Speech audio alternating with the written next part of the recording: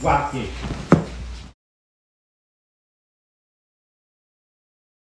Ira Aldridge was a pioneering actor and theater manager who paved the way for future generations of black actors.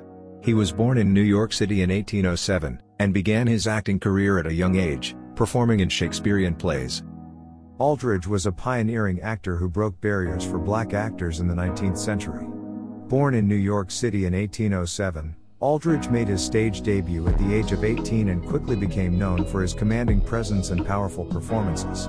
Despite facing discrimination and limited opportunities due to his race, Aldridge persevered and went on to become a respected actor both in the United States and abroad.